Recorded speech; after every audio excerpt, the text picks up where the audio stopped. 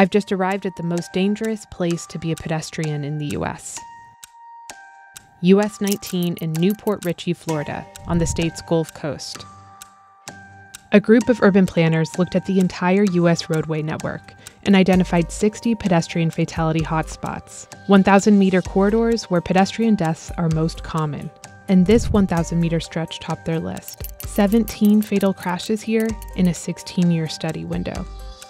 Pedestrian fatalities in the US have been creeping up in the past decade, thanks mostly to the way road infrastructure favors cars above all else. And nowhere is that more clear than right here.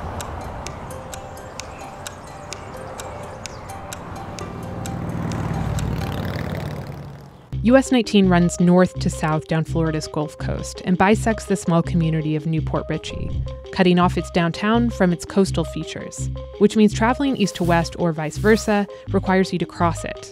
It's a type of roadway that would feel familiar to Americans. Car culture is visible everywhere, from the volume of drivers to the businesses alongside it.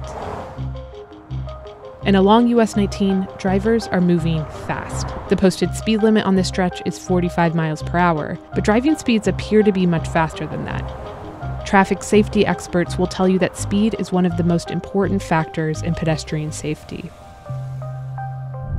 A street design report established that traveling up to 15 miles per hour, drivers have a wide peripheral vision. They only need 25 feet to come to a full stop, and the risk of fatality if they hit someone is 2%. Once drivers are traveling over 40 miles per hour, their peripheral view narrows.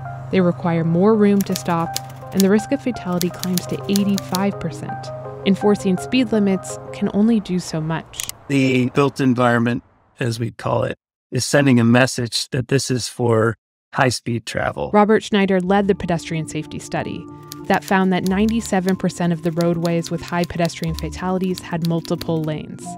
At its widest, US 19 spans 8 lanes, which allows cars to pass and move faster than if they were stuck behind another car in a single lane. And the road is straight as an arrow, no curves that would nudge drivers to take it slow. The type of businesses along US 19 support a car-first, fast-driving environment. Big box stores and strip malls that sit far away from the road with large parking lots in between. And billboards displayed up high for an audience of fast drivers rather than at human scale. Arterial roads like US 19, not quite a street, but not quite a highway, were built to keep this high-speed traffic off of nearby residential neighborhoods. But this type of sprawling development grew along arterial roads, creating a dangerous mix of car-centric design with the possibility that pedestrians, cyclists, or public transit users would want to access these business centers. And it explains why arterial roads only make up 13% of US roadways, but are the site of 59% of pedestrian deaths. Now let's relate that to US 19's pedestrian design, or lack thereof. Not everyone can or wants to drive, but they still have to get to where they're going. I walk along US 19 about 3 or 4 times a week to and from work. It's a lot cheaper than taking a bus. I was crossing the crosswalk, someone was turning and just bumped right into me. I had a few bumps, bruises, some cracked ribs.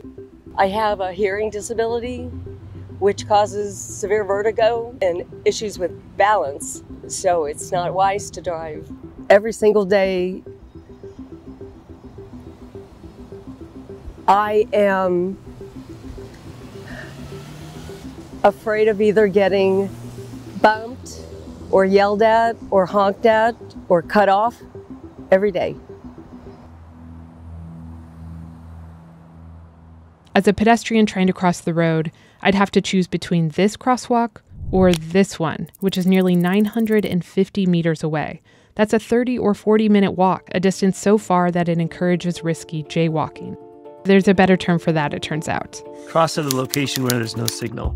In the profession, we tend to try to say that jaywalk is a term that was developed by the auto interests in the early 1900s to essentially shame people who were crossing in the middle of the block, which had been okay socially prior to the 1920s, 1930s.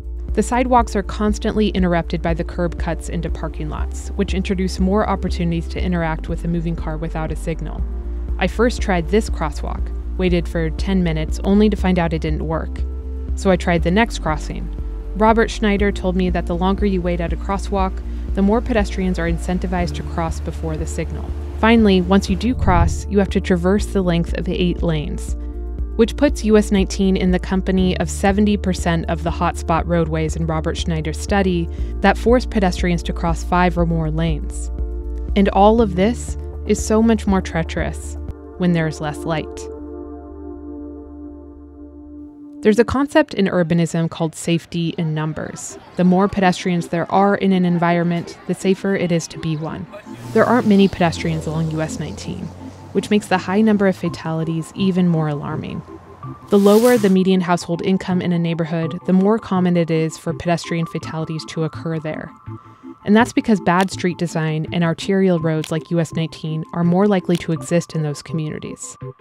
Improving pedestrian design would invite more people to walk, making it safer for people who have no other choice.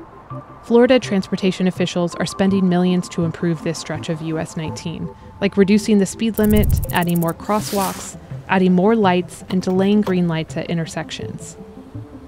The mayor of Port Richey told me he favors adding pedestrian and cyclist bridges here to get people off the road entirely. These are expensive solutions and unpopular among drivers, but not nearly as hard as the long-term goal, which is undoing decades of car-centric design, like removing lanes, adding street parking instead, and developing retail and housing and parking lots. A built environment that will get more people on foot, more drivers to slow down, and will save lives. It's not a quick solution, but something we need to actually be starting to move towards, rather than continuing to build the sprawling development that we know is dangerous. This video is an adaptation of a Vox.com story by reporter Maren Kogan. Local officials and journalists have credited her reporting for raising awareness about pedestrian safety along this deadly stretch of road. I highly recommend you check out her story that I linked in the description below. Thanks so much for watching.